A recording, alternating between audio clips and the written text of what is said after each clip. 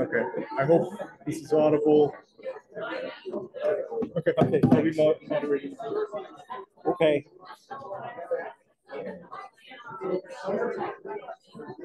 Is the mic on?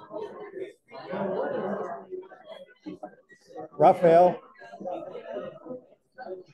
Is the mic on? Still nothing?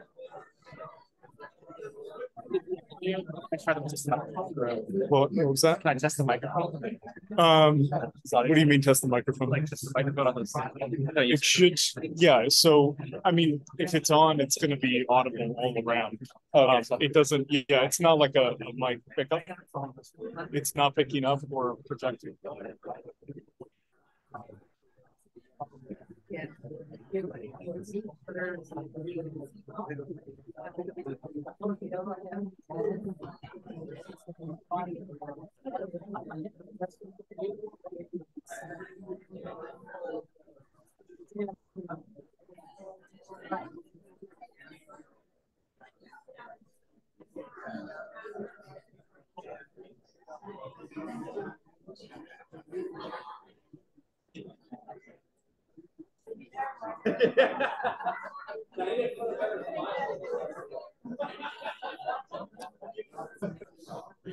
Yeah, I was not very subtle about that. You're the speaker? Yes, sir. Hi. Very nice to meet you. Oh, yes. I'm really so happy to be here. Thanks, sir. How about Sure, go ahead. Check. That's frustrating. So I have to hold the gravity. Yeah, what did we do last time? I'm waiting to see if Chris is. I know you can, but we want to be able to be audible fully. Check. Do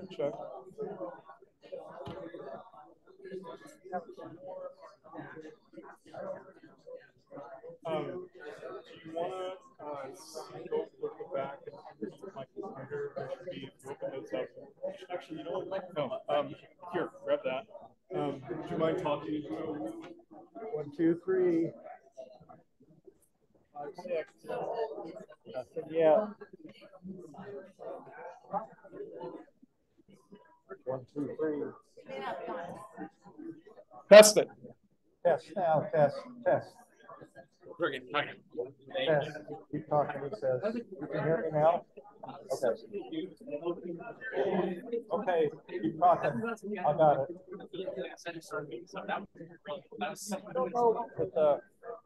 Nothing. How do you turn up the volume? It's probably up that size. I can hear my own voice now.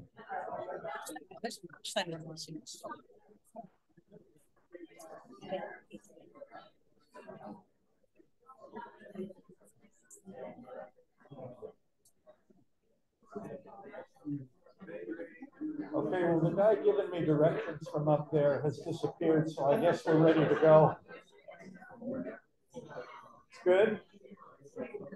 Okay, well, I can hear myself, so I'm sure you can too. Okay, so after the planetarium show where we just traveled from the center of our galaxy to the edge and back again faster than the speed of light, I can't decide whether we are now younger and my twin brother is much older, or whether we went back in time. So anyway, yeah, something like that. Okay. Oh, it's okay. Good. Okay. So we're going to spare you the commercial we usually have at this point from our merch manager because she's asked not to have her name mentioned. And so we'll go directly to the one business thing that we have before our speaker, and that is Chuck will run through our outreach for the coming month. Are you waving your hands because Chuck isn't here?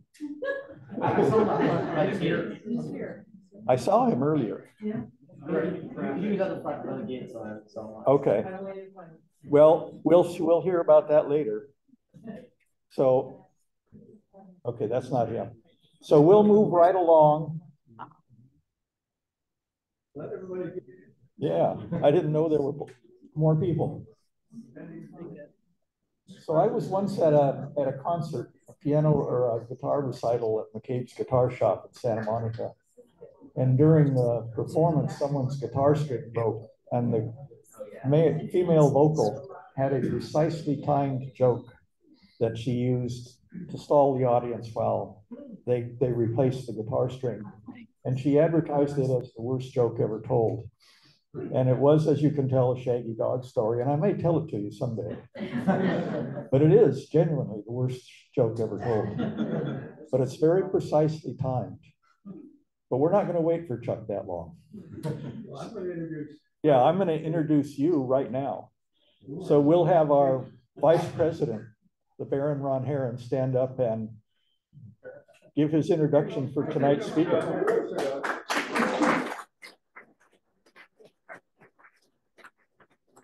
Thank you, Mr. President.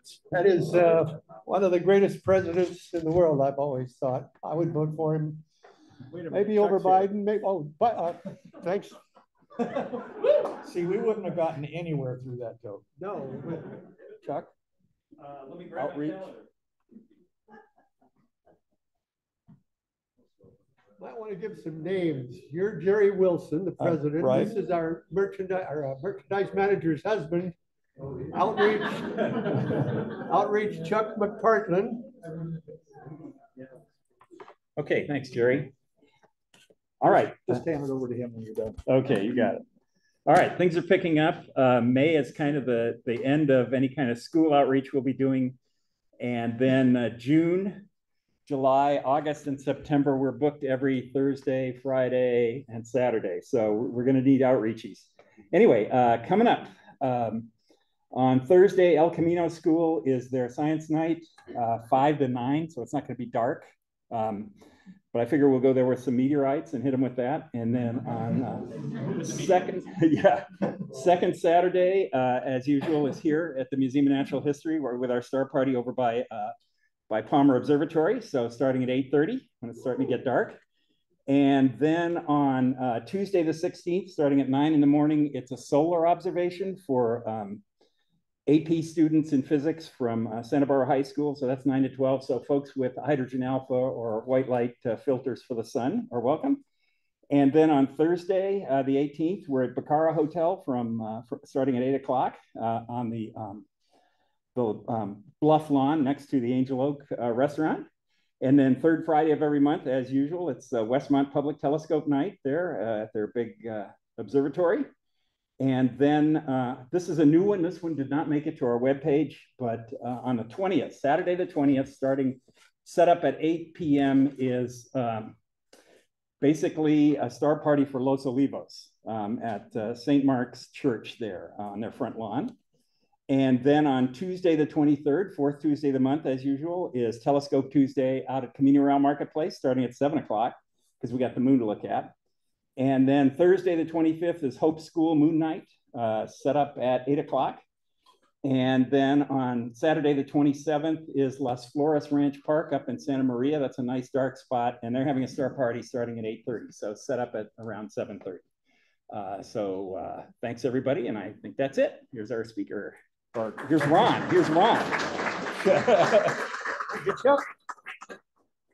Most awesome outreach guy you'd ever want to have send you an email canceling a Thursday night as he did us. Something about the weather here. Incidentally, just I want to take a moment and find out how many of you are new, never been here before. Raise your hand if you saw that awesome amount of publicity we got. This is our second first Friday of the month that's happened. We had 85 last month, and it's seating for 80. So there were 5 on the sidelines. John Palminteri said he would show up, or his girlfriend told me they should bring him here, but I think he was on television just a few minutes ago. Incidentally, a pandemic's over, but if you want to wear these things and you're old like I am, it hides that rooster craw on your chin. And you may know my next guest speaker. I've lost my notes, so I'm just ad-libbing this, and I'll get into it as fast as I can. Robert Andalucci, Sky Oh, Robert Antonucci, Ski. Yeah. Ski. Yeah. Ski. What did I call him? Sky? Well, it's going to be Sky in here, but he's a skier. He's one of the UCSB astronomy professors. Do you have his class? No, but I've talked to him before. Okay, well, he'll be in here live up here next month on June 4th. And I did get July booked, and I think the August speaker is sitting in this room. We'll find, could be somebody out there, believe it or not, maybe. We'll see what happens. This is from memory. I haven't been out there, but we're all going to go at some point to visit LCO. This is LCO night because this man works for LCO, which is Las Cumbres Observatories. And we have the lady in charge of development, director of development, who got in touch with me about Joseph Farah, and we're going to take a trip into the middle of the galaxy, where last I heard that sucker was 100 billion suns. Yeah, that is way oversold that. It was a lot less. I just want to say one quick thing before I turn it over to her. Remembering when you first read about a black hole is like your first date or your first marriage or your first kiss or something. I remember exactly when I said, oh my God. It was in a copy of Rolling Stone in the 70s, about 50 years ago, imagining coming in on a rocket ship and running the damn thing, and suddenly the gauges go crazy and you better get turned around. And I said, what in the world is that? I had no idea. We're going to find out tonight. Ladies and gentlemen, welcome her with a big applause for the Santa Barbara Astronomical Unit. You'll want to join, and here she is. This is Sandy Seal. I want to put an R in there.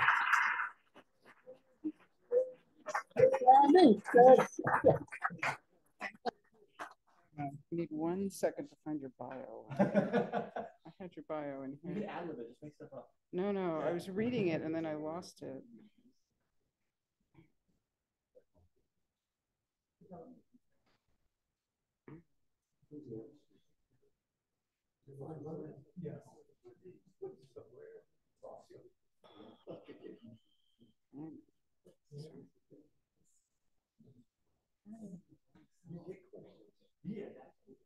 Yes, you will. Okay.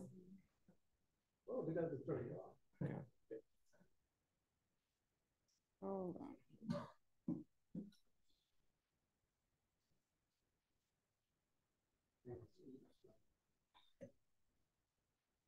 Do you have that document, your bio? The one you sent them?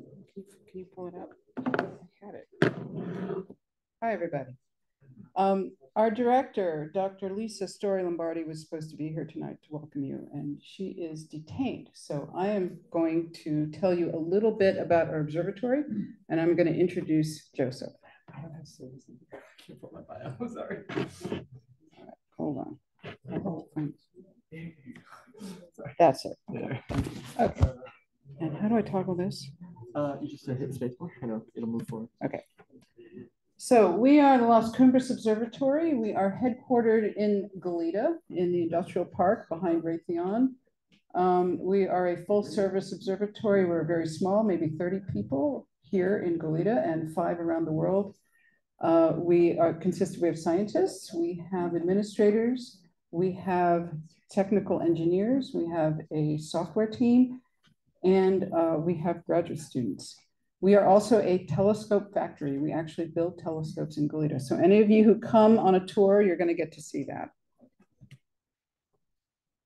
Currently, we have 25 telescopes that we operate around the world, roughly 34 degrees north and 34 degrees south in a ring around the world. We have 3 apertures. We have 2 telescopes that have 2-meter mirrors in them. We have, I don't know how many that have 1-meter mirrors in them. Those are used primarily for science. And then we have a smaller network of 11 40-centimeter or 16-inch telescopes that are used for our educational outreach and for some science. So our mission statement is to advance the understanding of the world, of the universe through science and education with our unique global telescope network. How unique are we? We are the primary follow-up organization for time domain astronomy. Time domain astronomy is anything in the sky that changes. If there is something that appears one night that was not there the night before, That requires follow-up. We want to know what it is. So our telescopes can be trained on that object very quickly. They can follow it for days, weeks, months, years, if necessary, and we can characterize it for the scientists who need that data. You will be hearing more about this in the news, but as a follow-up facility, we work closely with other observatories. For example, gravitational wave observatories are about to restart an observing run. LIGO, Virgo are the ones you've probably heard of because they've been up and running, and they're here in the United States. And Kagra, which I believe is Japanese, and they coordinate their observations and share the data with us. So the most public and well-known discovery that we're known for is characterizing the kilonova that happened in August 2017. This was an event that showed up on the gravitational wave observatories, and it had an optical counterpart. So we were able to identify it and follow it for several days. We were the only observatory in the world that saw the light intensity actually grow. That's that bump in the beginning of that graph, and then decay over days. A change in color also indicates the change in the quality of the light that we were following. And the locations on those Earths show you which of our telescopes were making that observation on that particular day. So as the Earth turns, our telescopes hand off observations to the next set. There's always a telescope in the dark. So other things that we're going to be following, the Vera Rubin Observatory is going to come online sometime next year, I think. Has an 8-meter mirror, 3.2 gigapixel camera. I believe it is the largest camera ever built, and it's been installed. It's going to survey the entire southern sky every other night, I believe. It expects to see millions of changes in the sky per night, millions per night. So this is going to be an unprecedented amount of astronomical data coming to the whole world. And so our software teams they want to get ahead of this problem. They've been working on ways to process the information and to get the valuable things to the scientists who need it. And so we will be coordinating with them quite closely. We also do work in-house. We identify exoplanets. Those are planets that are orbiting stars other than our own. We call them exoplanets. And we do a lot of follow-up with the TESS mission, which is a project that belongs to NASA. So that goes on currently, and we have exoplanet scientists on our own staff. And we also have a solar system group that follows near-Earth objects. And again, we do follow-up for the NEOWISE spacecraft observatory and Atlas. And there's going to be a new one going up in 2026. So this is our speaker tonight, Joseph Farah. He's wearing a suit tonight. But normally, he's in these UCSB t-shirts. He has many, so he always looks the same. So I'm going to read this and add my own little bits. So you're in for a rare treat tonight because he's the real thing. He's actually done this work himself, so he can talk about it with great depth and expertise. Currently, he is a second-year PhD student in astrophysics at UC Santa Barbara. He studies supernovae under the direction of our own Dr. Andy Howe. I'm going to make you stand up. He's in the audience.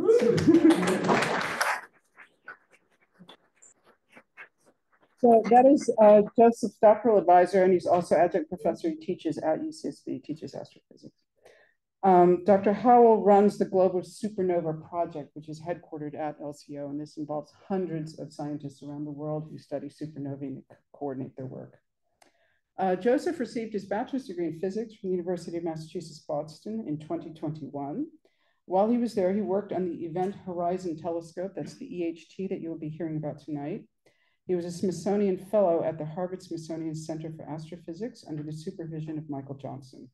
He helped produce the very first image of the very first black hole, M87 star, and he led the development of novel techniques for analyzing and measuring the shadows of black holes observed with the EHT. He remains a member of the EHT collaboration, and he pioneered a method for dynamically imaging sources such as the galactic center on short timescales as part of the effort to image the black hole Sag-A star. Sag-A star is the black hole at the center of our own galaxy, the Milky Way.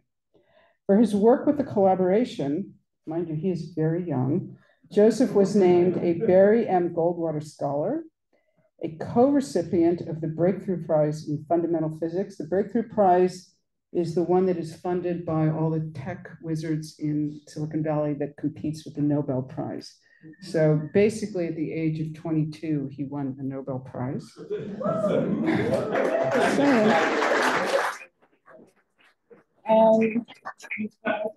EHT won it, like it was kind of co-received with the EHT collaboration, like it wasn't individually given to me. That'd be insane. Right, he's a co-winner of a Nobel Prize. We're going to give you after this.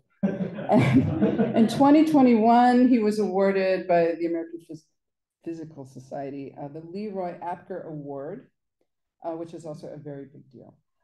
Outside of his research, he is a digital artist. He does tremendous things with digital art.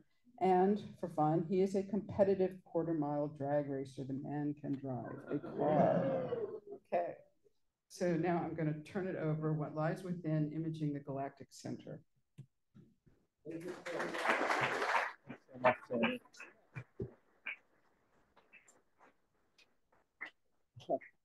Thank you so much, everyone. It's such an honor and a privilege to be here. I'm really excited to talk to you guys tonight. Thank you, Sandy, for that amazing introduction. And thank you to Ronnie and SBAU and the museum for letting me come here and talk to you guys tonight. Hopefully not bore you guys.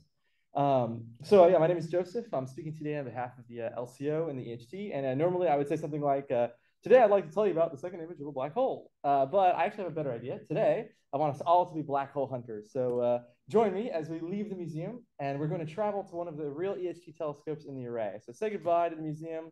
We'll take a quick hop and a skip to the Santa Barbara airport.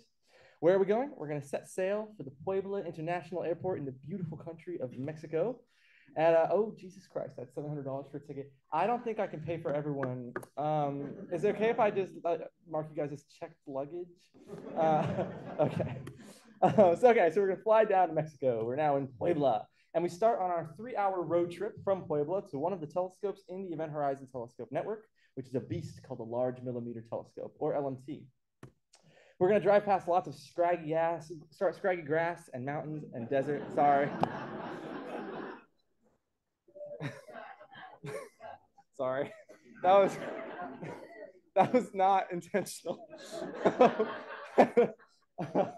We're going to drive past lots of scraggy grass and mountains and desert and some insanely beautiful views on our way to the telescope. I mean, just look at this thing. It absolutely defies logic. That is the largest movable telescope dish in the world. It's over 50 meters in diameter. So it's a little tough to visualize the scale of this thing. So I'm going to help you out a bit, okay? So here is a picture one of my collaborators took. And that is one of us nerds for scale. I mean, look how big it is. You can probably see us right now looking at it from here. And this is just one of the telescopes in the EHT. All right, so we're going to go inside. We had a long trip. We'd like everything to be working properly for the observation tonight, but we've run into a little problem, which is that our atomic clock is broken. So this machine here inside the telescope is a special type of clock called the hydrogen maser clock.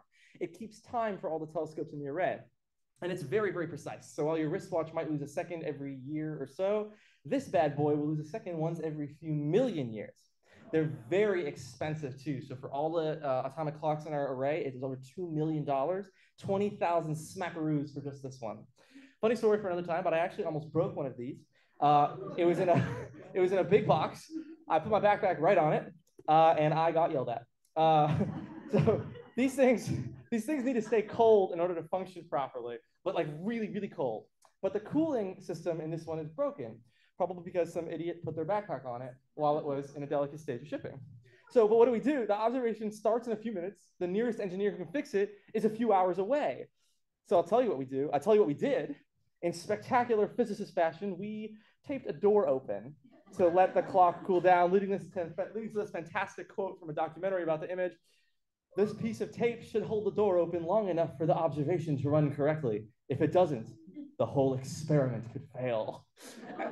And that really sums up the whole EHT for you. All the careful design, the decades of planning, centuries of physics. And a lot of the success of the project came down to luck and sacrificing an intern to the heathen gods for good, clear skies.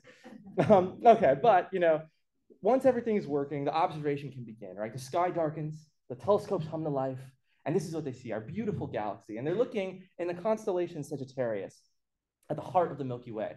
And this region is occluded and clouded by the optically thick interstellar dust that lies between us and the center of the galaxy. Now, if you zoom in with radio waves, a whole new world emerges, bubbling and broiling with activity, as seen as this in this 3mm image from the Meerkat telescope in South Africa. And if you zoom in even further, a very fascinating sight becomes clear. A set of stars that seem to move in incredibly eccentric and bizarre orbits. Isn't that wild? Like, these are stars many times the mass of our sun, and they're just flinging around. And if we track them for decades, one thing becomes very clear. These stars are orbiting something massive, powerful, mysterious, and invisible. Hold on, pause 1 second. Yes. You gotta share your screen. Oh, sorry. It's okay. Sorry, brief interruption. We're just going to share a screen. Sorry. Yeah, you just escaped there. Okay, cool. Ah. Okay, there we go. And let's bring that. Oh, you have to hit share though. Yes, we want to. Oh, yeah, I want to that bring does. it up first Yeah. before we do that. So where is? Well, you can just click on it here. If you just pull it up there. Wait, hold on. Yeah, Hold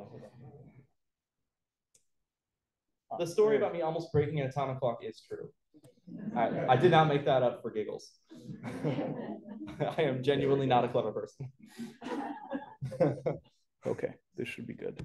We're also recording this for people on Zoom. It's a dual lecture, so thanks for your patience, everyone who's. It should be fine. It should be good. People at home couldn't see it, and now they Cool. can. Go ahead and move that. Okay, sweet. Yeah, I think it's okay. So yeah, so this thing that all those stars are orbiting is visible to everything except for the Event Horizon Telescope. And for some reason, it's not clicking things. There we go. So the EHT is a special global interferometer composed of radio telescopes placed strategically all over the world. And it's tuned specifically to the unique 230 gigahertz radiation that the heated gas outside the black hole flings out. And it can ignore the occluding dust of the interstellar medium and zero in on its target, which is the murky shadow of Sagittarius star. It's a very special telescope for that reason. I guess that's just going to play again. Okay. So the EHT is a global telescope, and as a consequence, it has a global collaboration running it. So we really are global. We're composed of over 300 members from over 60 institutions in over 20 countries, working with an endowment of over $80 million. And you're probably familiar with our most famous result, which is the first image of a black hole, the image of the supermassive black hole in the center of the M87 galaxy, 55 million light years away from Earth. This image is of a black hole that weighs 6 billion times more than our sun. So it's really, really cool. But it's actually worth taking a second to appreciate something, which is that image, which by the way is only 4 by 4 pixels, costs $80 million. And that, that's not a great pixel to dollar ratio. You can get a black hole image from Dell with much better value. So it's only 16 pixels, but they're 16 very important pixels. And to understand why the image is so special, we need to understand something else that's really extreme about the EHT, which is ridiculous resolution. So when we talk about resolution, we're generally talking about what's the smallest thing you can see. And so, for example, the human eye can see things on a scale of about 1 arc minute. And that's not going to mean anything to most people. So here's a credit card analogy. If you took a credit card and placed it about a football field away from you, that's about 1 arc minute. You wouldn't be able to see anything on the card, but you could tell I was holding up, your credit card that I stole from you.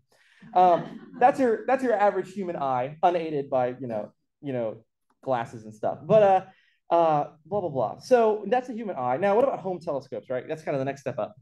A home telescope like this one that my girlfriend bought me for my birthday she's great, I love her. So a telescope like this one can see about 60 times better than your human eye. So that's the equivalent of me being able to hold up that credit card from where I live in Goleta and you guys being able to see it from where you're sitting right now.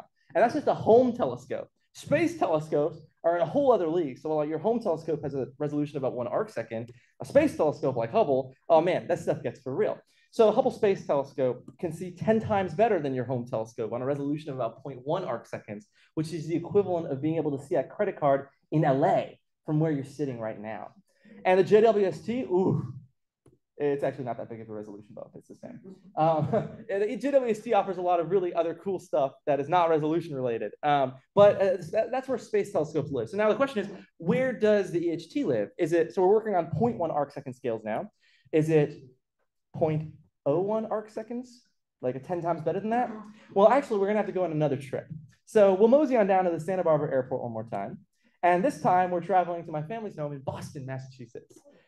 We're gonna take an 8-hour trip and fly 3,000 miles, drive to my house and hold up the credit card, and the EHT could see it from where you're sitting right now. With a resolution of 20 microarc seconds, it can see a donut on the moon or an atom held at arm's width. Yeah, so it could see a credit card 3,000 miles away, but not just see the credit card, right? All the other stuff I'm saying, you can just barely make out the credit card. The EHT could read the numbers off the credit card from where you're sitting and use it to buy a non-janky hydrogen maser clock. I hope your credit limit's high. So suddenly these aren't just 16 pixels, right? They're the 16 most precise and highest resolution pixels in all of human history. So what can we learn from these pixels, right? Why are they so crucial to our understanding of the universe? So to understand this, we need to take a moment to understand the light that we're seeing, right? Why does this image look like a glowing donut or like Sauron's eye, or there's so many memes about what the image looks like. So the reality is we're not actually seeing the black hole, right? The black hole swallows in all the light that gets inside it, so we're not going to see anything from the black hole, but photons are emitted from the glowing gas around the black hole constantly. The gravitational pull of the black hole is so strong that it can change the direction the light itself is going.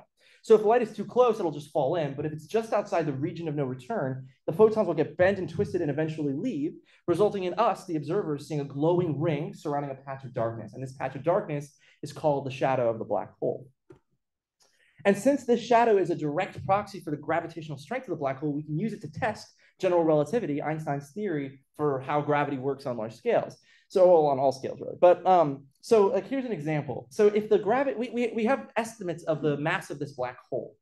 And because we know how gravity works, supposedly according to general relativity, we can estimate how big the shadow would be. If the gravity is stronger than we expect, then it'll pull in photons from farther away, and you'll get something like the image on the right, where the shadow is a lot bigger than we thought. If the gravity is really weak, it'll only be able to pull in photons that are close by, and it'll get something more like the image on the left. But it turns out that the boring answer was the right one, which is that general relativity was correct, again, like it has been every single time for the last 100 years. But that's pretty cool, you know, GR is right. So if GR is correct, what can we do with that? Well, we can look at these images and we can extract information from them. Information like the mass of the black hole and how fast it's spinning, its angular momentum, and its inclination relative to us, so how it's tilted. And that's really interesting, but this is also where it gets really tricky, because black holes do have different properties. Just because M87, the first image, and Sagittarius Star, the image in the center of our galaxy, look very similar and are both supermassive, it doesn't mean they're both supermassive, if you know what I mean. So let's start with the black hole in the center of our galaxy. This is the image, spoiler alert. It's pretty big, right? 4 million solar masses and about 10,000 times smaller than what Ronnie said at the beginning of the talk. Sorry, Ronnie. That set me up for failure, man. Sorry, I'm kidding. So 4 million solar masses. If you put it in the center of the solar system, the shadow would stretch past Mercury's orbit. That's how big it is, right? Big, right? But it's peanuts compared to M87. M87 is many, many times larger than Sagittarius Star and our solar system, and has a whopping 6 billion solar masses crammed in there. So if you put the M87 shadow at the center of our solar system, that circle, that little, does my laser pointer work? That little white circle, that's Pluto's orbit. That's the extent of our solar system. That white dot is Voyager 1, the farthest ever man-made anything ever. And we wouldn't even make it out of the little black thing that's like the fake shadow. So these things are really, really, really big. Now here's the issue. So even though these black holes look very similar, we're talking about two very different regimes here. So on the one hand, it would take light about 8 minutes to get from one side of Sagittarius Star shadow to the other. More like 4 minutes, but 4 to 8 minutes. But for M87, it would take 4 days to do the same. So very different regimes with very different consequences. So M87 needs time to move stuff around because it's so large, right? It evolves really slowly. It makes it easy to take a picture of. Like taking a picture of a giant tortoise walking across a lovely meadow. You know, it's just gonna do its thing. You know, you can set up your camera, set up your lights, take your time. Like, it's not going anywhere. You're taking a picture of the turtle, not despite it. Meanwhile, the cocaine-addicted Sagittarius Star can evolve and change completely in just a few minutes, making it more akin to desperately trying to take a picture of your hyperactive toddler pretending she is the Flash. Another good analogy to this, a surprisingly good analogy to this, is panoramas. You know when you take a panorama, but someone like moves and it results in a skewed image that does not reflect reality? That's actually surprisingly close, right? Cats aren't really this long. But if you didn't know what was going into making this image, you might think, for example, that horses are holding too low. I love you guys. So yeah, it's a challenge with Sagittarius star because of how fast it evolves. But the thing is, we really, really, really want to make an accurate image of these things, especially in such a fast-moving environment. In such a fast-moving environment, we'd be able to see the black hole dragging space and time around with it. If we could get a high resolution of the image of the shadow, we could fit special shapes to it that would allow us to extract all of the information you could possibly think of from it. It's a really, really powerful probe into the most extreme environment in the universe. But this is a challenge to do for a number of reasons. And the challenges involved boil down to two big things: the variability of the source and the sparsity of the coverage. I'm going to explain what both of those are. So let's start with variability. So how variable is Sagittarius star? So in order to characterize Sagittarius star's variability, did you see the simulated data thing pop up for a second? That's a holdover from when I was not supposed to share the data. This is real data. So in order to characterize Sagittarius star's variability and determine if it will be a problem for our imaging, we have to like zoom way out. And so we can look at the light curves captured by our most sensitive single stations, like the Atacama Large Millimeter Array or ALMA. And we can observe fluctuations in the overall brightness of the source and use that to infer variability. So in essence, we're kind of like measuring the pulse of Sagittarius star. And just like how a rapidly beating heart indicates a human body in motion, from Sagittarius star's light curve, it can tell us how active the underlying black hole is. But it can be a little confusing to understand what's happening here. So let's start with the plot on the left. The plot on the left is showing how bright Sagittarius star is as a function of time. So on the y-axis, we have brightness, and on the x-axis, we have time. And Sagittarius star is getting dimmer and then brighter and dimmer again. Very, very interesting. And so, but how can we actually use that to determine how variable the object is? Oh, sorry. Thanks. Apparently, I'm going a little too fast. Sorry, guys. I'm just very nervous, excited to be here. So how can we actually use this to determine how variable the object is? So the brightness is changing due to a physical process propagating across the black hole environment, which takes time. So a surprisingly good analogy to this, and you'll hear me say this a lot in this talk, is a Newton's cradle. So everyone's played with these, right? You pull one ball back, it knocks the other one. The force travels through the balls and knocks the other end ball flying into the air, and the cycle repeats. This is a really good analog for a physical system. So a physical process is starting at one end of the Newton's cradle, or the black hole. It's propagating across the Newton's cradle, or the black hole environment, and it's causing the brightness to change. Or in the Newton's cradle case, it's causing the ball at the other end to swing up and down. The smaller the system, the faster the process will move across it, right? You can imagine if you had, instead of 4 balls here, 5 balls here. And if you had, instead of 5 balls here, you had 50 or 500, it would take a lot longer for the force to get across because the force is traveling in finite time. So what if we like only restricted our view to just the cradle ball swinging up and down? If we track its motion, it'll look like it's oscillating. And the time scales that are associated with this oscillation are intuitively associated with the size of the system. So if we can, in this analog, if we can only see the brightness, we can use it to infer the distance a physical process would have to travel in order to change the brightness this quickly. And this gives us the size of our system. And if the system size is very small, in other words, big stuff is happening very quickly on small scales, the system is very variable, and that will make it very hard to image. So let's actually apply this to Sagittarius star. So we can get a characteristic frequency out of the light curve by looking at the power spectrum, and that basically tells us how fast is the heart beating. So let's assume the system is some object. It has size delta, and it's pulsing, right? You're seeing this frequency change, this brightness change with frequency v. The ratio between the fastest speed something can travel, which is the speed of light, and the frequency that we observed gives us the maximum size of the object. If we actually calculate this, it turns out to be about 10 to the 12 meters. So 1 trillion meters, which sounds like a lot of meters, but it's actually only 22 times the size of the gravitational radius of the black hole. So only 22 times bigger than the black hole. And that's exactly the region we'll be imaging in. So all I've managed to convince you guys of is that this is going to be a tough thing to image. It's going to be a lot harder than M87. And unfortunately, that's it. There's no magic here that's going to fix the variability for us. This is just, we have to characterize it and say, yep, this is going to be a problem. And that's why the first image came out in 3 years and the second one took 5. Okay, so to understand why variability is a problem, though, we need to get into problem number 2, which is the sparsity of the interferometer. But before we even do that, we should probably ask, how does an interferometer actually work? So, all right, let's start with your basic telescope. The resolution of a telescope is determined by the wavelength of light that it observes at divided by the diameter of its collecting area. This is pretty intuitive, right? You get a bigger telescope, it's going to be able to see smaller things. But when you link two telescopes together via magic, interferometry, their resolution no longer becomes a function of their individual collecting areas. It becomes a function of the distance between them. And so this is like a life hack, right? Because you can just take two tiny telescopes and place them on opposite ends of the globe, and you'll have an amazing resolution. But there's a catch. Of course, it can't be that easy. When you do this, execute this magic spell, the telescopes no longer see the image on the sky. They see something special called the Fourier transform. And now Fourier transform is this mathematical transformation. You give it an input function, like this square wave here, just goes straight up, down. And then the Fourier transform will tell you how to make this function out of a bunch of sines and cosines. And this is really convenient because light is a bunch of sines and cosines. It's a bunch of waves. And so this is a really convenient and physical way to represent this kind of function. And so this is what the telescopes will see. But they won't see, a really important property of the Fourier transform is this. So if you take the Fourier transform of a function and you Fourier transform it again, you get the original function back out. And that's a really helpful property. It's called invertibility. Basically, yes, we're only seeing the Fourier transform of the object in the sky, but all we have to do is take the Fourier transform of it again, and we'll get the original image back out. So what if your image function is not a square wave, but a black hole, which, by the way, they're basically the same thing. It's a little unintuitive, but that's actually correct.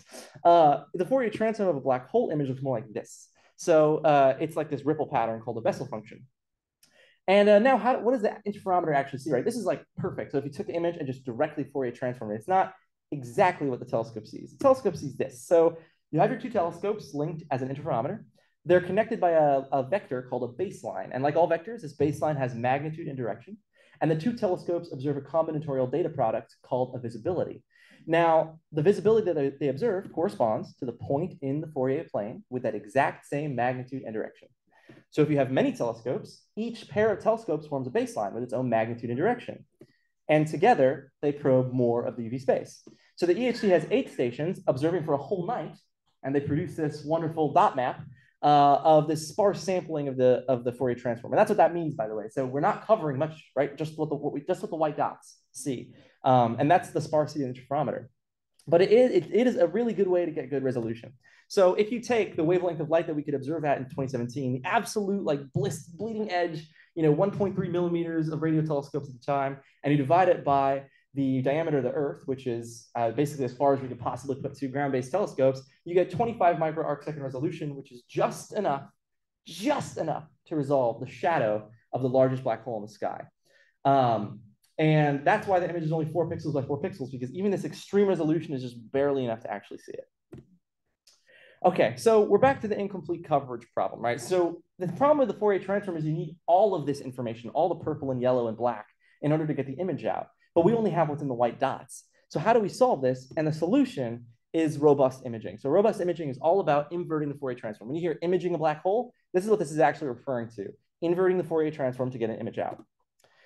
And this requires some assumptions, which we try to minimize. And we minimize these assumptions, right? It has to require assumptions because you're taking information and then you're only sampling part of it, and then you're trying to get all the information back out. So you need to make some assumptions. And there are different approaches that we use, which make different assumptions. So the two main approaches that we use are called regularized maximum likelihood, really rolls right off the tongue, or RML, versus the clean iterative imaging approach. So clean is nice. It's an inverse modeling approach, extremely established and historical. It's been used for decades. And basically, it takes the Fourier transform and it says, okay, I'm going to assume everything I can't see is 0. And then it just inverts the Fourier transform and does an iterative procedure to clean up the image. And that sounds like a horrendous assumption, but it actually works very well.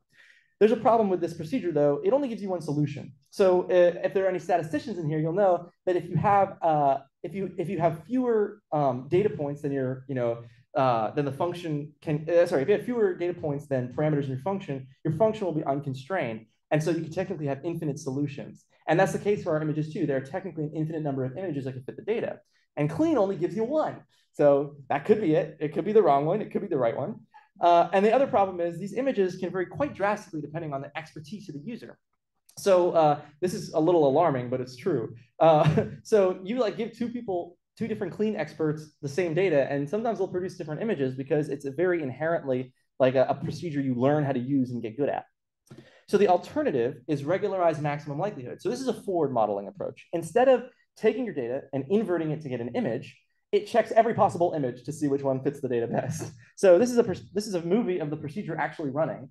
So you can see it's like going through a bunch of images to try to see which ones fit the data best, and it's determining the fit based on those chi-squared values at the top. And it works extremely well.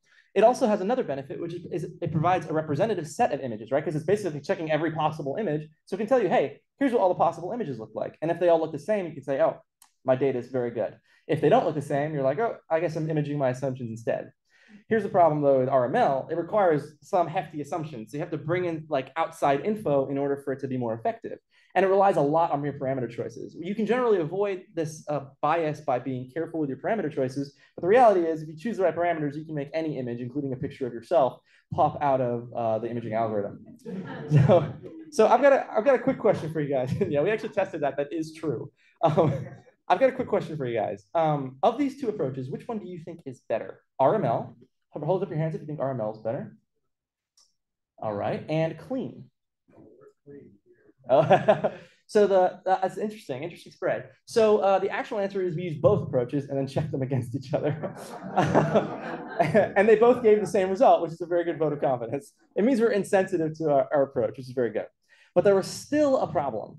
So when we take test data that evolves like Sagittarius Star, this hotspot image on the hotspot movie on the left, and plug it into our imaging algorithms, we get really bad movies out. Believe it or not, that's a movie on the right. It's actually playing, but it's like impossible to tell. See, that's like a legit movie. It's like doing stuff. I don't know if you kind of see that, but obviously it's not representing the original synthetic data. So what's actually going on here? And to kind of get into the heart of what's going on, I'm going to use this visualization of our interferometer. So on the left, we have two baselines formed by a baseline formed by two sites, and they're measuring that blue dot in the Fourier transform. So that's the baseline, and you can see if you flip the x-axis, right, this line corresponds to this, so the same angle and size, and then it produces a data point. And if we do this throughout the whole night, as more telescopes come into view, they probe more and more of the Fourier transform. Now, this is fine if your source is stable over a whole night, but a Sagittarius Star isn't. Sagittarius Star, in between these dots popping up, Sagittarius Star is changing. So we can only use subsets of the data at the time to produce an image. And that's a problem. So if we make a movie, for example, of like a fake source like this is a static ring, okay? Nothing's changing in this movie. It's just a single static ring. And we produce a reconstruction of every single frame of the observation. This is what we get. A lot of garbage. And then very briefly, for a second, a good, oh no, it's gone. Right? So a couple of good frames in a whole observation of LA garbage. Sorry. So we want to be able to pull those best frames out, but there's an issue, right? Anyone who's done data stuff knows that what I'm saying is setting off big red flags. You can't just pick the frames that you think look best, right? We don't know what Sagittarius Star is supposed to look like. We could be picking the wrong frames for all we know. So can we predict where those good regions will be without needing to bias ourselves to the right answer? And the answer is actually yes. So the selective dynamical imaging method created this formula. You plug in your UV coverage into it, and it will tell you how good the reconstruction will be without ever needing to know what you're looking at. And this is really powerful because it means you're never biased. You're never biased with this method. You could literally run this procedure years before you ever took data, and it will be right every single time. So we're not worrying about we're not cherry picking the data. So if we apply to the Sagittarius Star data, we basically see that there are clear regions where the score is higher than others, and that's where we expect the reconstruction to be the best. And if we image in those regions, we get much better results. So the method of selective dynamical imaging was basically how it made it possible to produce accurate images with very limited coverage, and it overhauled the imaging process for objects like Sagittarius Star and made it possible to produce the images that you've seen. Okay, so I've gone all into the imaging and the telescope and the horror stories. Let's talk about the image. Okay, what does it tell us? And I'm gonna need a drink. I get very animated in this bit. I know, more animated? Sorry. I can hear you guys thinking it. Okay, so you guys are a great audience. Seriously, I appreciate you guys laughing at my terrible dad jokes. So what is this image? It's a second image of a black hole ever. That right there, like mic drop moment, right? And it's the first image of the black hole in the center of the Milky Way galaxy. That's pretty cool because up until this point, we weren't really sure there was a black hole in the first place. We were like pretty sure, but like, you know, there was always like that 1% chance that GR was wrong and Einstein was a kook. And there's like a gravastar in the middle there. It's like a big dark matter cluster, but no, it's a black hole. And it's a really beautiful looking black hole in my opinion. But so this is a really cool image because this is actually the first horizon level structure connection to the stellar orbits we saw earlier. So that's what that object is right there. That was swinging the stars around. That's the black hole. That's what's doing that stuff. And it makes sense, right? It was mind blowing because those stars are many times more massive than our sun, but that black hole is 4 million times more massive than our sun. So it kind of it checks out. So what else is this? All right, so this image is just like the M87 image is a test of general relativity, right? We can use the same thing. We can take a look at the size of the ring and confirm that it matches our expectations from general relativity. And we've confirmed once again that general relativity is, despite how boring it is, correct. But this is really powerful, right? Because now we have tests of general relativity that span 3 orders of magnitude in mass in black hole. We've confirmed that a black hole, I mean, look how similar this image is to the M87 one. We've confirmed that black holes of millions of solar masses function exactly like black holes of billions of solar masses. And that's really, really interesting. It'd be like if you took a picture of the bacteria on your skin and they were like dressing up and driving out and going to an astronomy talk on a Friday night. Like, it'd be like, whoa, everything's functioning the same. There's like, so that's really, really interesting. And that's kind of like the really nitty gritty about why this image is interesting. But there's also a much more like higher level, beautiful reason, which poor Sandy has heard about 10 times by now. This is a picture, and this is what it really means. This is what it means to me. Like, this is kind of more of a, oh no. Okay, I'm gonna keep talking. Oh, there we go. Yeah. This is a picture of where physics breaks down, and that's kind of a weird concept to wrap your head around. So let me tell you a little story. In the last 100 years, there have been 2 major theories of physics that have been wildly successful. And there are people in this room that have worked on both of those theories. General relativity, right, describes really big, really massive things developed by Einstein in the early 1900s. And it's been tested again and again and again and again. And I can't tell you the level of this testing, right? The very first test was mind-boggling, right? Arthur Eddington, took pictures of stars before and after a solar eclipse to determine conclusively that their light was being bent by the sun's presence during the solar eclipse. And that was the first real test of general relativity. And then a few years later, they showed that GR could explain the precession of the mercurial orbit. The fact that it's not just moving like an ellipse, it's like moving like a little flower. And so it's just passed tests again and again and again. More recently, it's passed the gravity probe B test, right? Where we use the weak gravitational field of the Earth to adjust a gyroscope in a satellite by a millionth of a hair, and that was enough to prove that GR was working around Earth. And then we went even bigger in scale, right? With LIGO detecting gravitational waves, 2 black holes colliding, millions of light years away, creating ripples in the fabric of space-time that flex the Earth and the whole Milky Way galaxy and the whole universe. And then there was the first image of M87, right? The first evidence of a horizon in the universe, a place, right? This is an image of a horizon, a place where nothing has ever come out of. Anything that goes into there stays there. It doesn't come back. It's a gateway or an exit. It has a deep philosophical, it asks a deep philosophical question, but it answers an even more important question, in my opinion, about general relativity, which is horizons in the universe exist. So over and over and over again, general relativity has been proven correct again and again and again and again. Now, there's a second theory called quantum mechanics. You've probably heard of it. Quantum mechanics also has been tested rigorously. It describes the very, very small and the very, very fast, things like photons and subatomic particles. And it has been tested over and over and over again for the last 100 years. And we've developed this beautiful thing called the Standard Model. And like general relativity, it has been proven correct again and again and again. And it's difficult to overstate how correct quantum mechanics has been, because it has predicted some weird stuff. And every time we thought, okay, this is too weird, even for quantum mechanics, time to go to the quantum mall and get a new theory. Every time we thought that, it was like, oh no, actually, we were the wrong ones. We were interpreting the experiment wrong. Our conception was outdated. That's how right quantum mechanics has been. So these 2 unbreakable, never incorrect theories, right? One describes things that are very big and very heavy, and one describes things that are very small and very fast. And the problem is black holes are both big and heavy and small and fast, right? They're huge, 6 billion solar masses. This one's 4 million solar masses. That is massive by any definition. And we use general relativity to make all the predictions for this image. But it's also very, very small, right? It's all this mass is compressed into a point of infinite density, basically. So we can also technically use quantum mechanics to describe what's happening in here. And it's a perfect opportunity for our two perfect theories to go head to head. And when we ask them what happens in the center of this thing, these two always correct theories that have never been wrong, the always correct ones, they give completely different answers.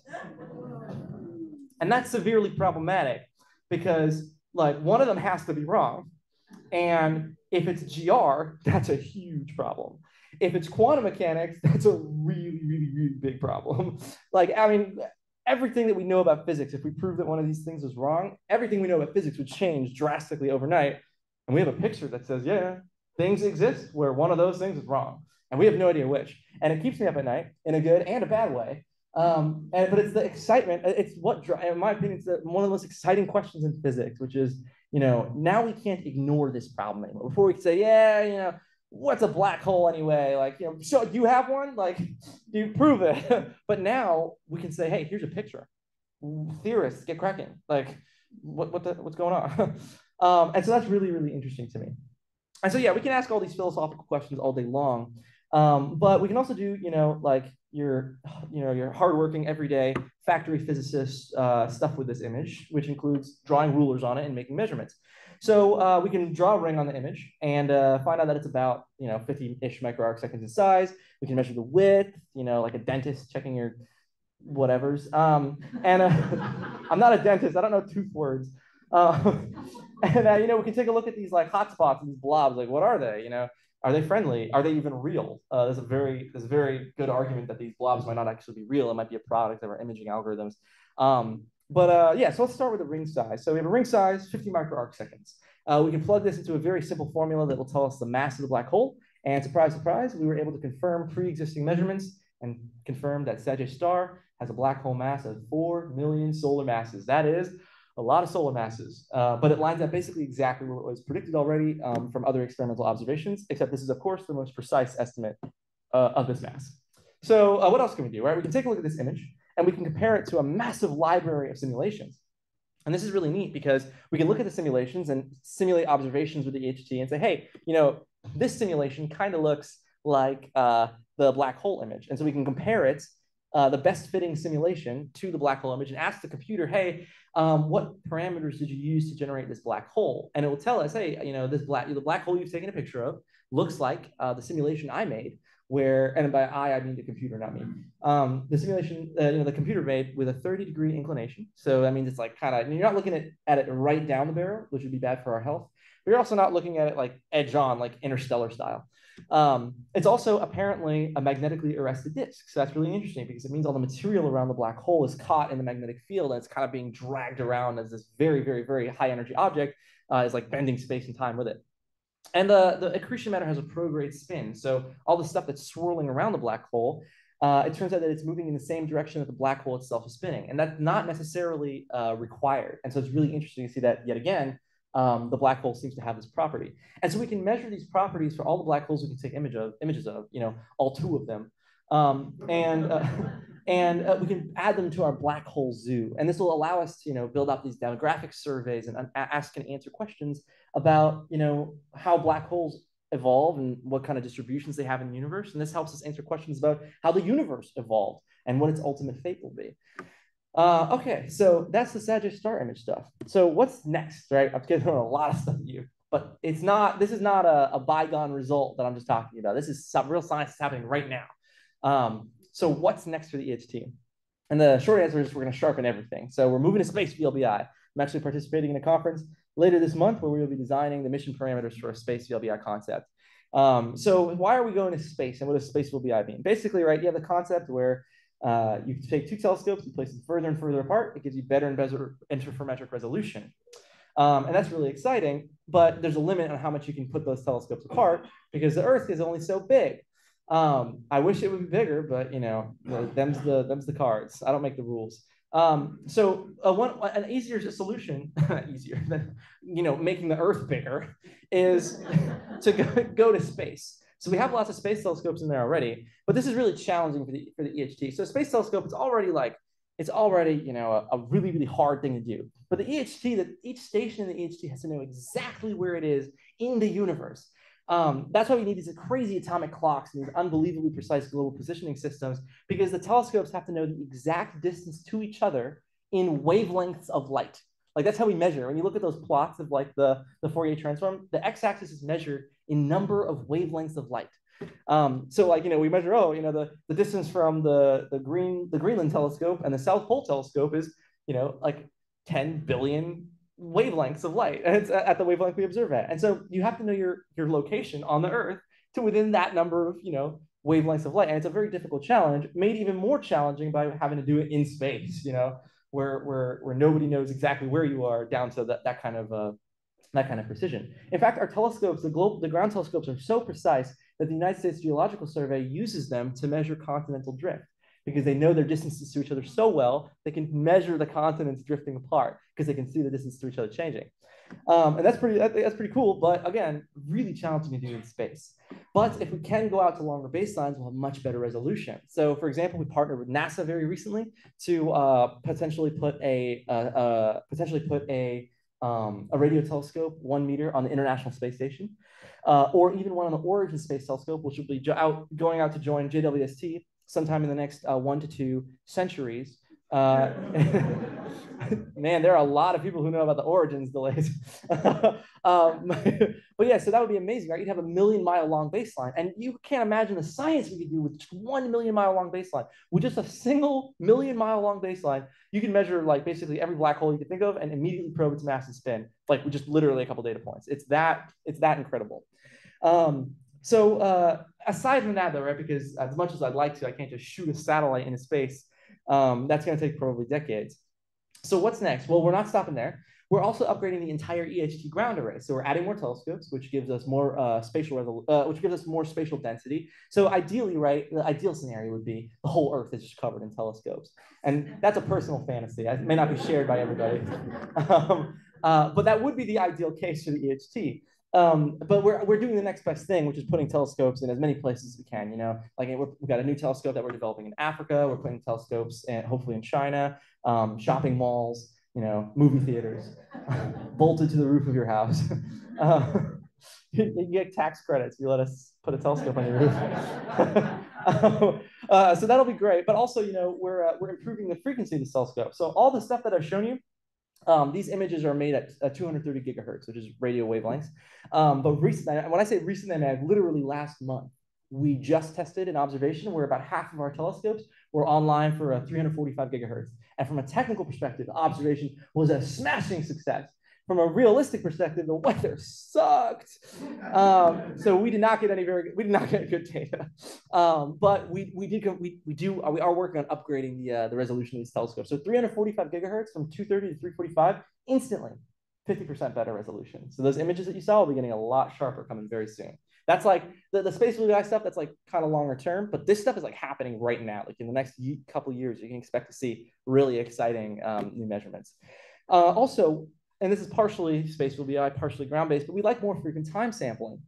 So we've been making images so far, but if you had an orbiter that was orbiting Earth every 90 minutes, instead of having to wait 12 hours for the Earth to like kind of slowly turn itself around, you could make movies of black holes. And like, that's the coolest thing I've ever heard in my life. And that's like a area of very personal interest for me. So I mean, the selective dynamical imaging method is basically my unwritten love letter to making black hole movies possible. And so I think that's going to be coming up really soon, and I'm very personally excited about that. So I made this janky graphic to kind of put the future of VLBI into perspective for you. So this is where we are now. Images like this, blurry at best. We get a lot of comments when we like post, when we share our results from people who are like, they're very sweet, very kind-hearted people who just want the best for the science and the results. And like, it's really cool, guys. You did such a great job. But like next time, play with the focus a little bit, just a little bit.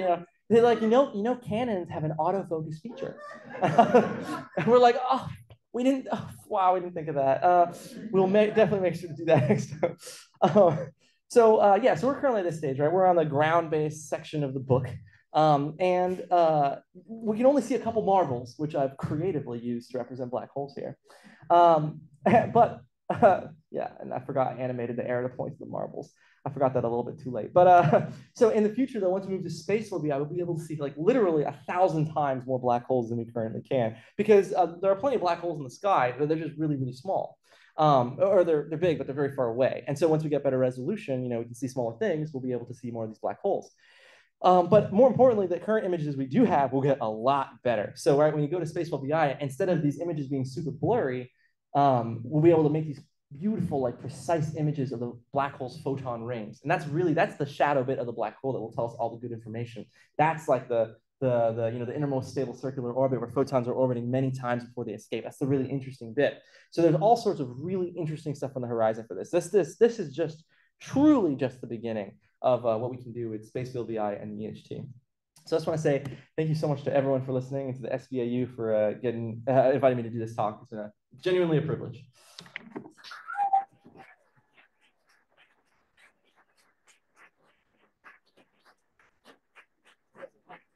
Yeah, absolutely.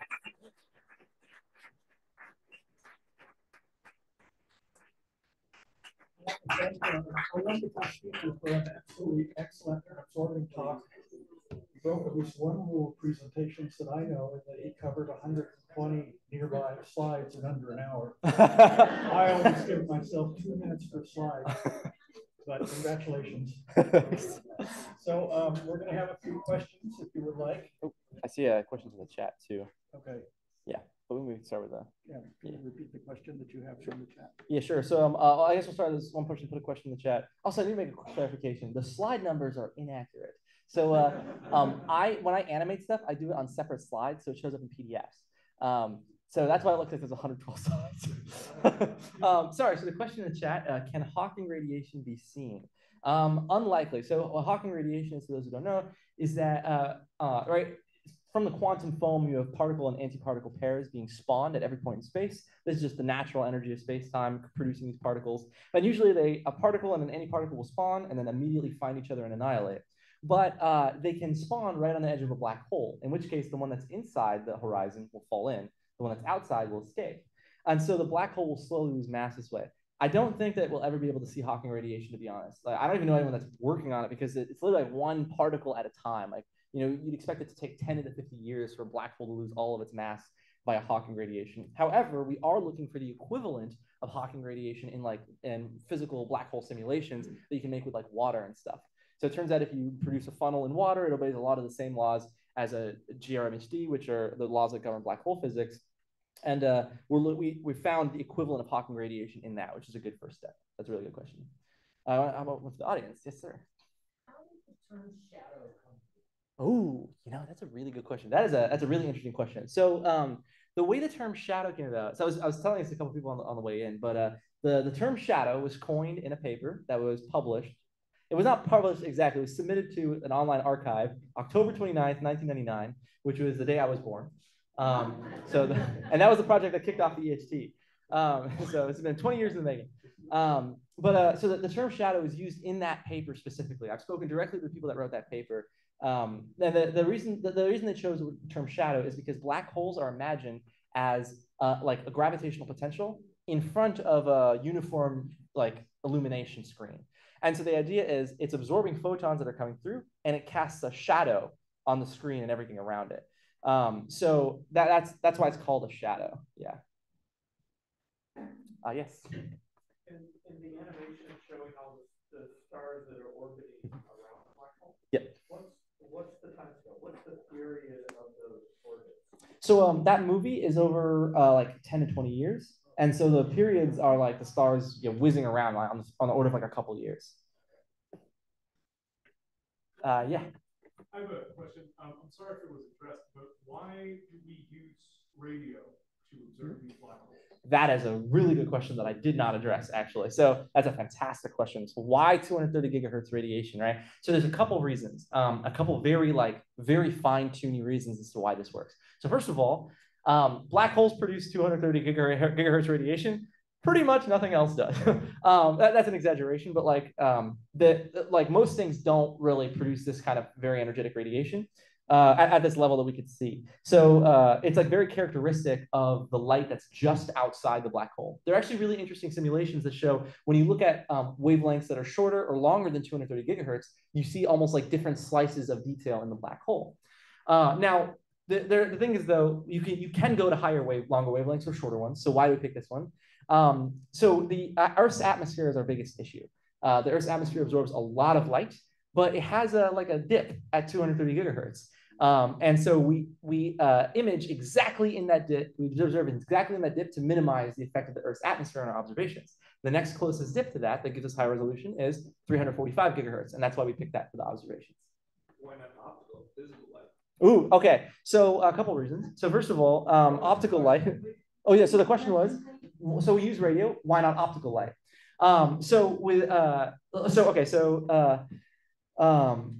With optical light. There's a bunch of reasons. The first of all, interferometry gets really hard as you go to shorter and shorter wavelengths. So you need to measure everything way more precisely. You need to keep track of the timestamps much better. And visible light is like many times shorter and more difficult to work with than radio light. And that's from an instrumentation perspective. That's in order to view these kinds of objects. That's a big reason. Another big reason is that in optical light, this just looks like a washed out blob. It's like looking directly into a projector screen as I'm doing right now. I can't see any detail in there because the light is just overwhelming everything. These things produce a ton of light. And so optical light would not be the most useful to observe these kinds of objects. So like, for example, Sagittarius star is surrounded by a bunch of interstellar dust that absorbs a ton of optical light, but this wavelength of light gets right through. And so that's why there's a bunch of reasons why we pick it, and that's just a couple. Sure. So we have these two images. For some reason we can't get more right now. Oh yeah, so we observe once a year. We have 10 days to observe, and then we pick usually like 5 or 6 of those days that have the best weather. So this is one image. This is an image made from just one day of observations. We have tried to make images of the other days. This was the day that worked best, so we put it out first. So we can produce a couple more images, but they'll be very comparable to this. No, I mean other black holes. Oh, other black holes. Yeah. So okay, that's a really good question. So these two are the only black holes whose shadows we can see on the sky because of our resolution. Once we go to higher resolution, we'll be able to see many more black hole shadows. But these two, we can just barely see their shadows. That's pretty much it. So they even though they're very different in mass, they actually look about the same size, about the same size as what we can see, because Sagittarius star is 1,000 times smaller than M87, but it's 1,000 times closer. So they look exactly the same size on the sky. And we're limited by resolution. These are the only two we can see with our resolution. Yeah. Could you just say something about the time resolution needed to do these observations? The timestamps depends on the frequency that you're observing at, of course. Yes. So there's a couple different timestamps that are important to observations like these. So the first is the actual timestamps that we observe, like we're collecting photon by photon at the telescopes. Those timestamps are recorded down to the nanosecond. So the idea is we record every single photon observed from these telescopes down to a nanosecond timescale at the telescopes individually. Then we ship the hard drives back to a supercomputer called a correlator that syncs up those nanosecond timescales exactly, so we can know exactly when every photon hit what telescope and build out this virtual array. Once we do that though, and we reduce the data, the time scale that we start worrying about becomes like roughly 5 to 10 minutes, which is something called a single scan. Like you're integrating data over a certain period of time to improve your signal to noise. And so yeah, this is a couple different time scales ranging from nanosecond to 10 minutes. Yes, the correlator, that's actually a really good question. The timestamp stuff, because the correlator stuff is so interesting to me, like in the way that the virtual telescope is constructed. Yeah. Yeah, but those stars that you showed rotating around the black hole, how fast are they going and how fast can they go? As we get closer and closer, can they approach the speed of light? If they do that, So when they approach the black hole, which some stars do, they will get sheared and destroyed by the black hole. That's called a tidal disruption event. But those stars, they're in pretty good orbits. They're not decaying that much around the black hole. So I think for a while they keep orbiting. To be honest, I actually don't know what the velocities are of those stars off the top of my head. I'm not quite sure to answer that. Yeah. Yeah. I know that mass and spin are two things that kind of like define a black hole, and I was wondering if there are black holes without spin.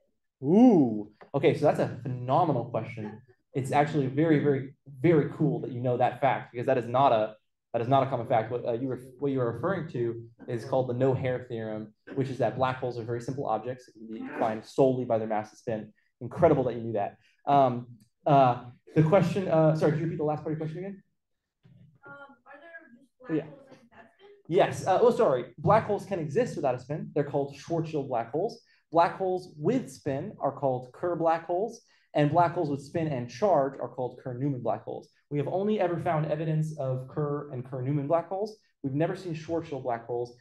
Even the slowest spinning black holes still have some amount of angular momentum. It's very difficult not to. Black holes, like stellar mass black holes, will inherit their angular momentum from the star that blew up and became them, or they'll get it from the material swirling around them. So I don't think you'll ever find a black hole that is not just truly not spinning, but they technically can exist. That was a really good question. Yeah. So what's the next candidate for a black hole to be imaged using space? Okay, so if you asked that question in an EHT room, you would start a fight. I have a very personal, I have my own personal opinion on this, which I'm happy to share. We have a bunch of candidates that we can look at. Even during a single observation, we look at many different black holes. So in the last 2 years, we published papers on black holes like 3C279, J1924, and those are black holes that we can't see their shadows, but we can see parts outside the shadows, basically. They're far away, too far away to see the shadows, but we can still see them. The black hole that I think would be the coolest image, and I will argue this to the ground with anyone. I think we should image a black hole called OJ287X. It's huge. It's like 18 billion solar masses, so it's 3 times more massive than the M87, which is the biggest black hole that we've ever imaged. But it's also really interesting. So it's not just enormous. It also, we think, is actually a binary black hole system. So there's a big black hole that's about 18 billion solar masses. And then there's a little black hole that's, paltry 100 million solar masses that is orbiting that big black hole, and every now and then punches through its accretion disk and sends up this huge flare. And I think that would be so cool to make a movie of. And that's usually where I lose people in the EHT. But that's what that would be my personal preference to the next candidate. But we do have a lot lined up for when we improve our resolution. Sure. Just 12,000 kilometers per second. Oh, yeah, thank you. Yeah, okay, so it'd be 12,000. To answer the question, somebody asked how fast are those stars orbiting? Kind gentleman, 12,000 kilometers per second, 4% the speed of light. Thank you. Yes, the handsome gentleman with the beard and the hat in the back. So the next image won't come until space VLBI is commissioned? Yes, I will give you my number. Sorry, sorry, what did you say? The next image won't come until Space VLBI is commissioned. No. So actually, the next image is coming very soon. We have 2018 data. I can't tell you more details because I'll be fired from a cannon into the sun. But any Futurama fans? No? Damn. But yeah, so we're coming out with a new image very soon. It won't be anything too crazy because the array in 2018 looks very similar to the way it did in 2017, but it will be a new image. And we'll keep producing these as we collect more data. As we improve our resolution, we'll get better images of black holes. So more stuff is coming down the pipeline. It's not just we have to wait, yeah, I love you too. It's not just we have to wait, 20 years for the next image or anything. You guys can keep an eye on the news. It'll be coming real soon. And by real soon, I mean next couple of years. It's soon for space, okay? One last question. Sure. As vast and as populated by stars as our universe is, we're billions short of them because they're inside that sucker, aren't they? Yeah, that's a fair. Yeah, a lot of stars get smaller. Is our galaxy getting smaller? It's sucking up, and all those fast ones around it are going to be in there. Not exactly, not quite. For the same reason that the Earth isn't going to spiral into the sun. Like we're in pretty stable orbits because we can't lose angular momentum very easily, and most of the solar systems in the galaxy won't either for very, very, very, very long periods of time. So it's unlikely that like on any universe Hubble time scale that things will collapse into. Yeah. Let's say there's enough gas and dust out there to make new stars. Yeah. Any other questions before we? Hey, yeah, sure. That's very basic. Why is there a black hole at the center of our universe? And is there one at the center of every galaxy? Oh, yes, it's a really good question. Like we've found black holes at the center of almost every single galaxy we've seen. So it does seem to be some mechanism that creates them. We've even observed other galaxies that are in the process of like colliding and fusing their black holes into bigger and bigger black holes. And we know black holes can collide. We see it happen in real time with LIGO.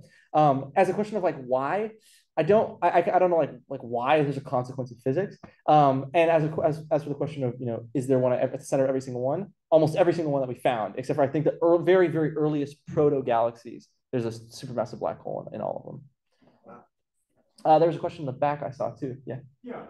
Just a curiosity. How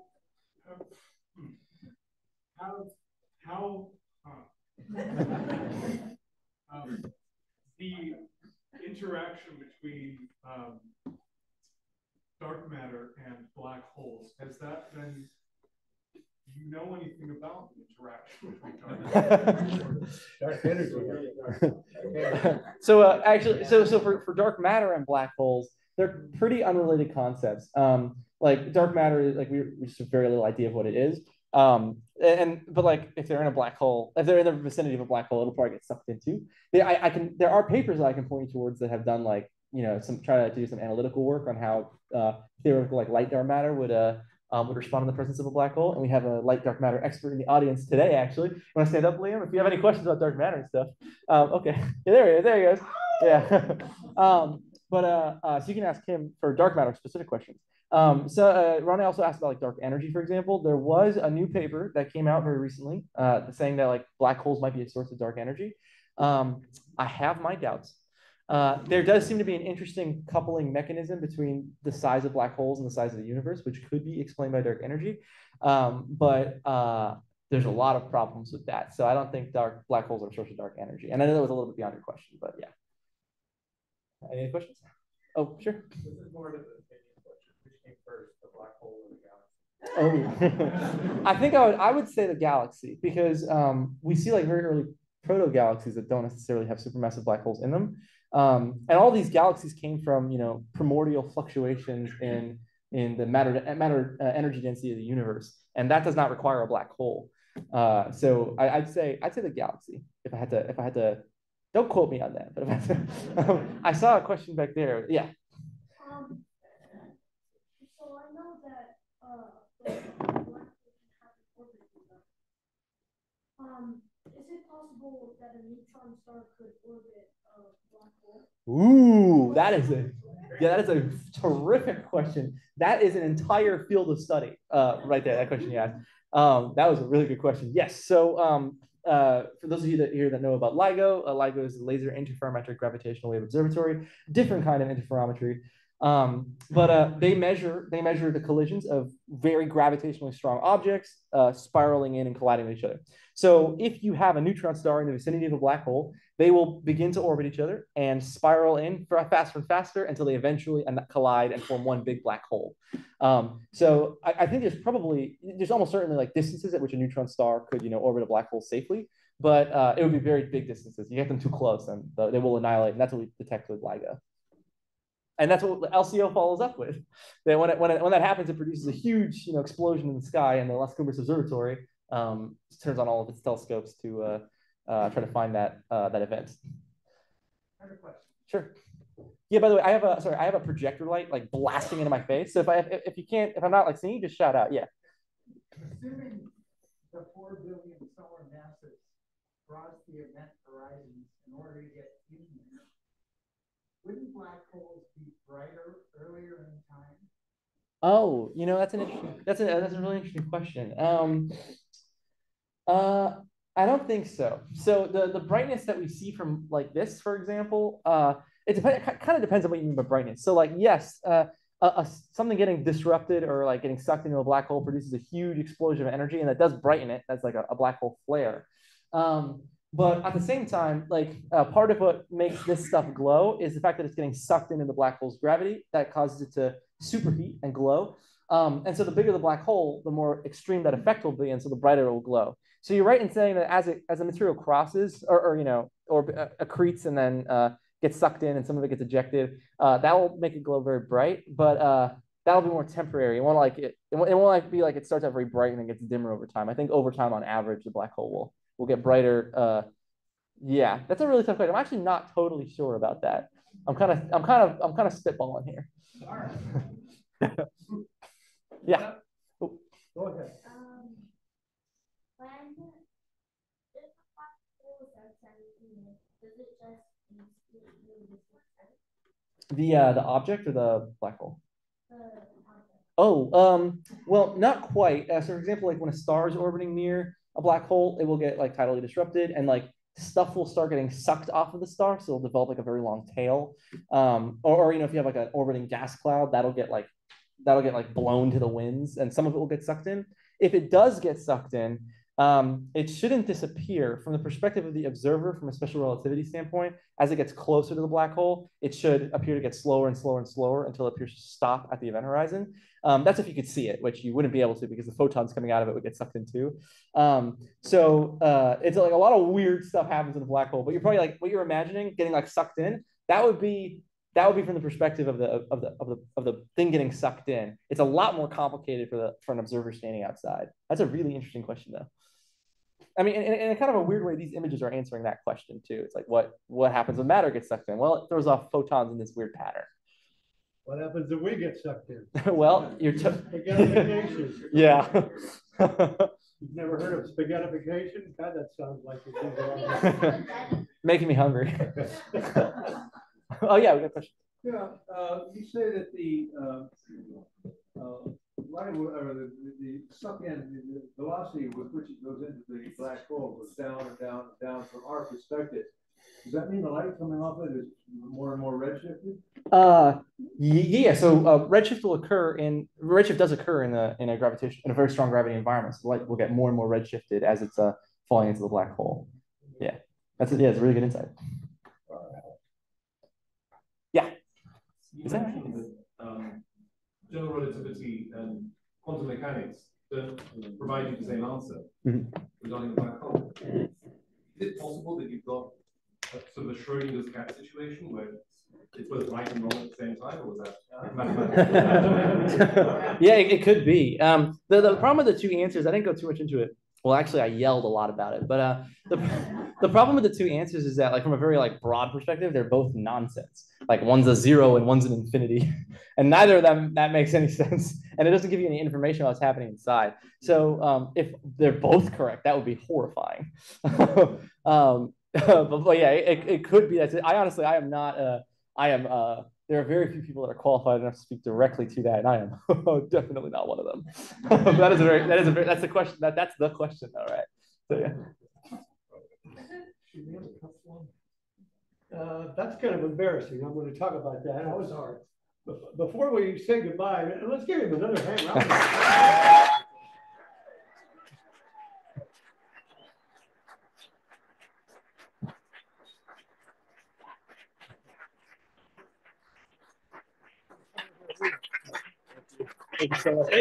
One more way. Come here.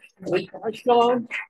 Does our news channel reporter want to say anything or ask a question, John? It'll take me 1 trillion years to come up with a question. It's okay. We should have 1 or 2 new images by then. Yeah, well, your video guy's hidden somewhere. He's good. We're going to be on the news, aren't we? All of us here, I would think. You did good. Thank you, sir. Joseph Farah, grad student, UCSB.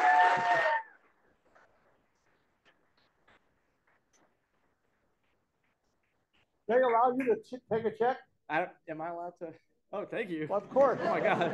Thank you. That's our $100 honorarium. I appreciate it. The professors won't take it. Thank you. This is like 50% breaks of my our salary. heart. We get to keep the money. Also, we had a rare, priceless porcelain cup dug up from the Indian burial grounds of the Chumash out by the creek.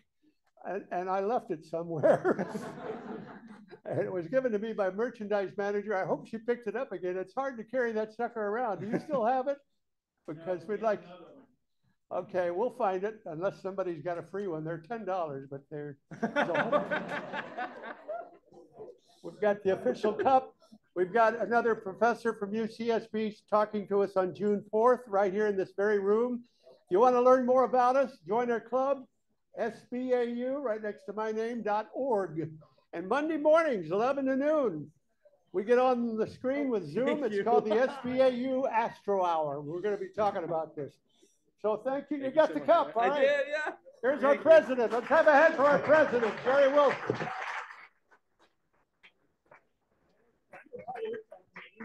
The end of the May meeting of the SBAU. Thank you all for coming, and the meeting is adjourned. I'm happy to talk to anyone too who has more questions and stuff.